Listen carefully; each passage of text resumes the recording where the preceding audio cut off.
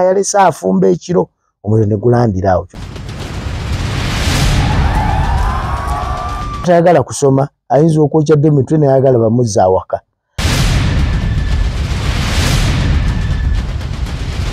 February tulinayo welcome back to school. Musubira were omuliro. Di ate tonkubira essimu. Gwanga ndigattako ettaffaali ssebo. Kituufu. Akawungezi akalalo ndi ne sergeant. Assistant inspector. Assistant inspector. Wali wavaawo? Ese. Allahu akbar kabiru. Apande Walusimbi akwasaganya ebintu by'omuliro. Nsaba obuze ku Bannayuganda. Mbalamusiza nnyo amanya Assistant Inspector of Police Walusimbi Eli okuva mu kitongole kya Director of Fire Prevention and Rescue Services. Kitongole kya police ekyo. Okay. Akawungezi akaliro ke tulina gwe tulinaye agenda kutusomesa. Agenda tusomesa ebintu ebyenjawulo naye okusinga muntu wa muliro emiriro gikutte wano mu Desemba nze kanyini namukubire n'engamba naye owaaye ebintu birimu siponsa Bannayuganda ng'emiriro gijja buli ate nkyegendereza mu Desemba muvaamu emiriro nimbuuza naye emiriro gibeera kutya. Anyway awo wenyini banange abali mu zi group olwayo gye nayise group ez'enjawulo kojja okuyita otandika okubuuza ebibuuzo. Bw'abuuziza ebibuuzo nkwebaza mu groups ez'enjawulo olwayo tetugenda kukozesa ssimu.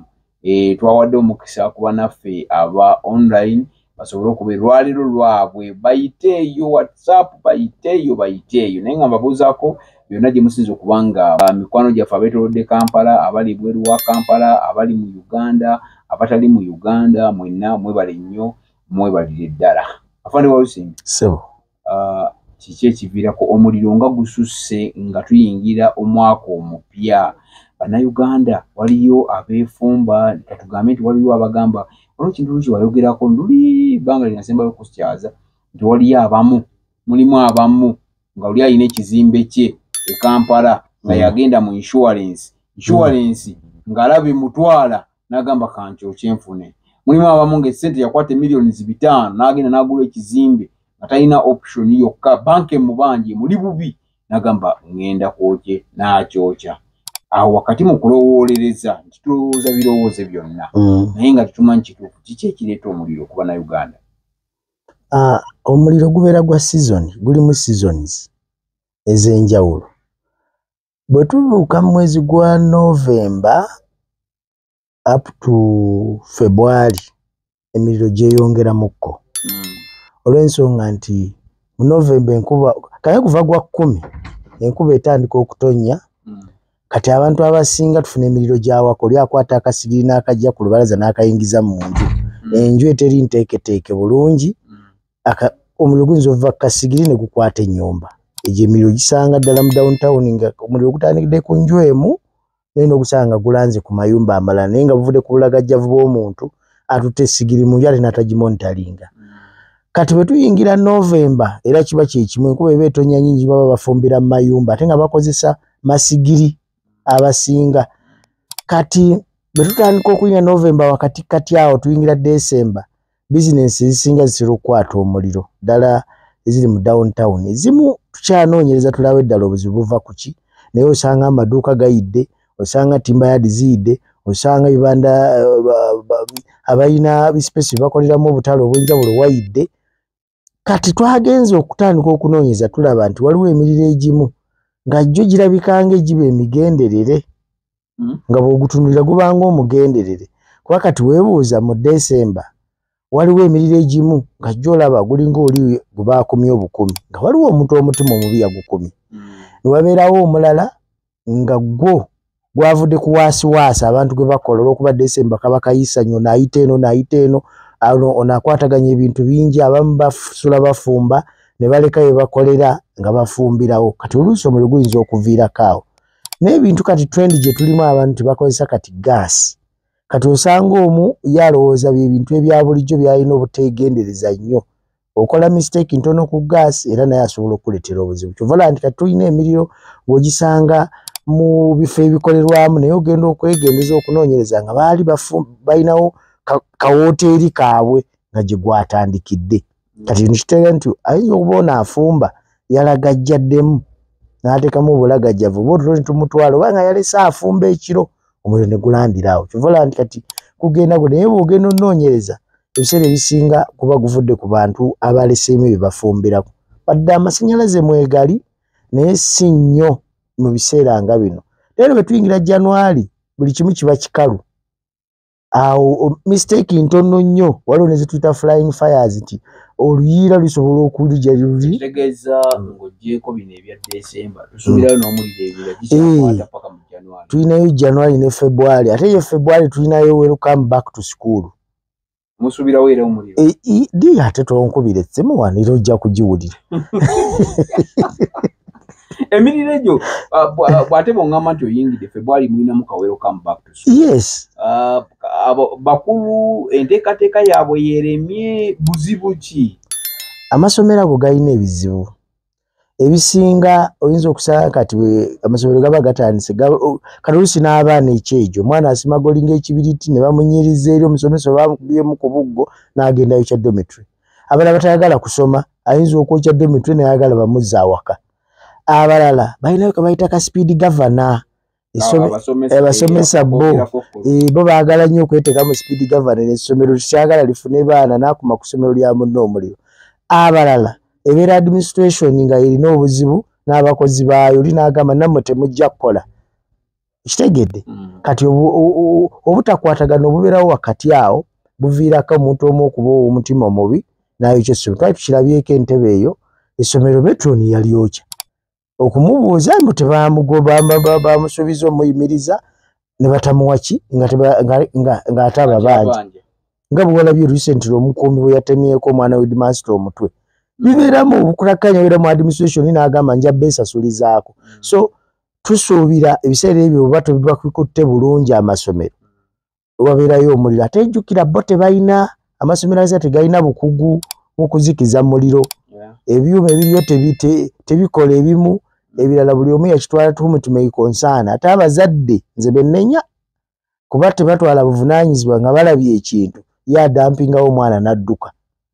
Tatutte buvunaanyizibwa gana ebino ebintu wendeko omwana wali safe ye kasi asasula fees ebitabo abireese ebisigadde tebimukwatako. Omusomesa yamuga buli kimu kiryokke naye nga tukirabye abamu tebamanyi n'abaana bebasula. Oyinza okusanga n'embeera abaana bogenda omuteeka kiba kyangu nnyo okuvaako embeera z'omuliro kuba kati otuuka mu dormitory obutimba babuwanise ku mirabba basibyeyo ebintu eby'enjawulo kwe kuli waya z'amasannyalaze kwe kuli engoye zebabawozezza gye bazaanika waggulu eyo doomu. Kati ebeera n'ebintu bingi ebisobola okukwatisa omuliro kuba tebabeerawo na kye tuyita plan B nti nno katubeera nti bwe gubeera amasannyalaze gagenze tunaakozesa kino buli omu aba byakweyiiya. Kati niwisanga emiriro gibeerawo nga taamu yakatandika n'oluusi ng'eggwererera oli teyasoma ebitabo n'ayogera nti kanteekewo kye nneekwasa. Big Bro Jamal ow'e Nakaseke ndine omukulu wa Lusimbi ava mu kitongole kya fire era nga y'omu ku bakulu mu Kampala muno oba mu Uganda abayamba mu kuzikiriza omuliro ba abazinya moto. Omukulu wa Lusimbi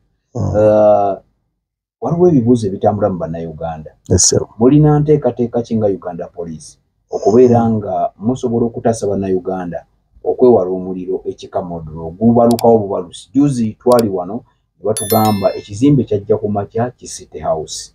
Njagala twogere ku nteekateeka Uganda Police gy'erina okubeera nga mujjawo okubeera nga bannayuganda beemulugunya bagamba nabo benyumirize mu kitongole abazinya moto abazikiriza omuliro. Ekyokubiri ekizimbe bwe kiba kikutte omuliro nga City House bwe kyakwata omuliro gavumenti evaayo n'eyamba abantu abo abakoseddwa oba biba bikwatagana na nannyini kizimbe aba alina okuliwa ye wano ani aliyiririra ababa bakoseddwa ebintu weebityo.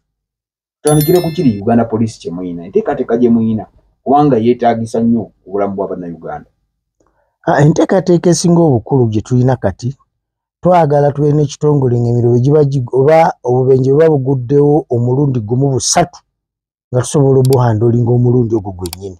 Enteekateeka kati eriwo nti eyo kapasite tugiina tugezezaako okulaba nti olw'okuba kati enguudo zaffe zibeeramu jaamu tutadde zetuyita satellite stations oba fire stations ez'enjawulo ddala bwe tugeza nga Kampala almost buli luguudo olufuluma Kampala luliko fire station bwe tutandika Jinja Road waliwo Bweyogerere ne Namanve ziriyo station 2 bwe tugenda wano mu kibuga wakati ddala Kololo waliyo fire station e Kabalagala waliyo fire station na Kohima Road tulinayo Nansana Masaka Road tulinawo Natete tulina Kajansi tulina n'Entebbe on top of that tulina ne tukwatagana nabo by'omuliro bino ng'abamaje aba military police balina emmotoka za fire bwe baddala embeera egaanyi tubakubira ne bajja batuyambako nga mutuufu embeera naffe etuyinze kati enteekateeka oredde weeri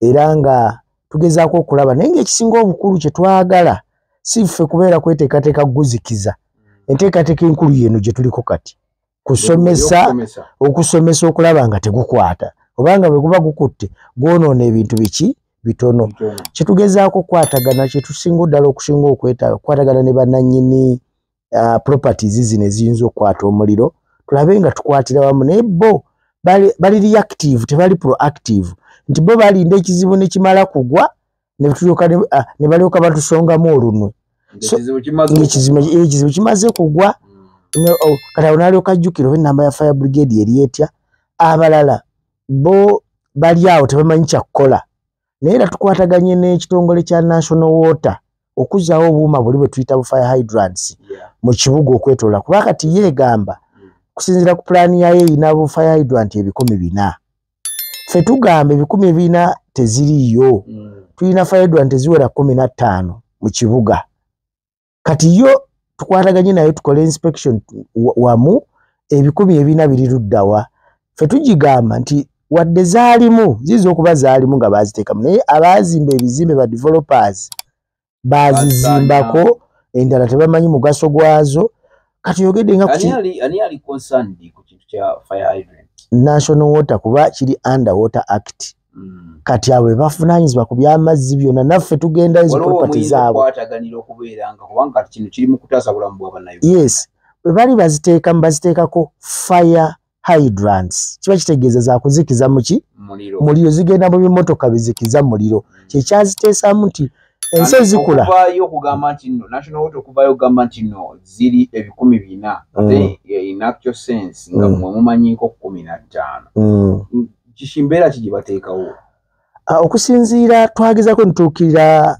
abakulembeze b'ekibuga okugeza nga meya wa Central Division mukulwani ono mukulu Uhuru n'abawandiikira ne bamugamba balina 400 ffe tetugezaako ne tubayita nabo ne bajja tubagamba 400 biri luddawa kati tugezaako tulaba nga tufominga ttiimu eyawamu tulabe eyaziikibwa nga tugiziikula okitegedde eteriiwo ng'oli yagizimbako nannyini kizimbe naye nga zo mweziri mu kibuga nti bazikazi kuba teziriimu initially bw'otunulira ku pulaani y'ekibuga nga bwe yali ezo zaalimu nga za kibuga kiri ekitono ekyasooka kati abantu bagenze ba developinga awataali kizimbe katulabawo ekizimbe kati kiba kitegeeza eyali awo bagizimbako kanku example bw'ogenda nga awali Mandera wali wansi walingawo hydrant awo wenyini maaso ga station eyo ayo yaliwo bw'ogenda wali ku katugeze ogenze nga container village zaaliwo bw'ogenda wana bw'ogenda ku Nakivubo Muse waliwo hydrants bw'oyingira Bwiino ng'akatale zaalimu zonna zaavaako kati mu kibuga waasigalawo oba ogenze nga ku Lwenzori Court wano waggulu wano oyinza okusanga hydrant ate nayo baali aba national water baali bagitaataaganya kati olina kgenda mu maaso ga Imperial Hotel awo ojja okusanga hydrant eri okumpimpi kati senga guba kukutenga Wandegeya okumpi kati amazzi agali okumpi ogajja ku Imperial naye ng'ova Wandegeya kakati ate oluusi bw'obeera tugasanzeeko kuba oluusi nazo bamanyi zijjako kati olina kukkirira ku Local Tower oba eri wansi ku Market Street kati ezo kati naye ng'ate eri downtown okutandikira awali Hamu okwetoloola wonna Hamu oyo yenna ne weetoloola Kisenyi oyo yenna tewali hydrant n'emu ogende na mirembe eri waggulu tewali ogende kati bwotuuka ate ng'ogenze Kawempe mu maaso ga poliisi awo walingawo hydrant naye nayo bagizimbako bagiyiwamu ettaka kati niwesanga nti olwo oluguudo senga oba oli katugeze oli Kawanda olwo ne gukwata wakati nga awo wonna amazzi eza bw'oba togafunye Kawempe kiba kitegeeza olina kujja eneiza sayidi zeno eno mu ttawuni oba n'ogenda kulokotawo egyofuna amazzi naye nga tukwataganye ne national water. Tekyabadaza ku Masaka Road, Chiwawo ku Mityana Road, Busunjo, Baka, Mende Kohima Road, Bombo Road, Gayaza Busiika, Gayaza Kayunga n'okwetulula Mukono yonna saako mu bitundu bya Uganda eby'enjawulo. Basoloza amayumba g'abapangisa era nga bazimba n'okuwa pulaani z'amayumba. Ssentale Beebokya abakulaakulanya omuntu wa wansi n'okumuzzaamu essuubi.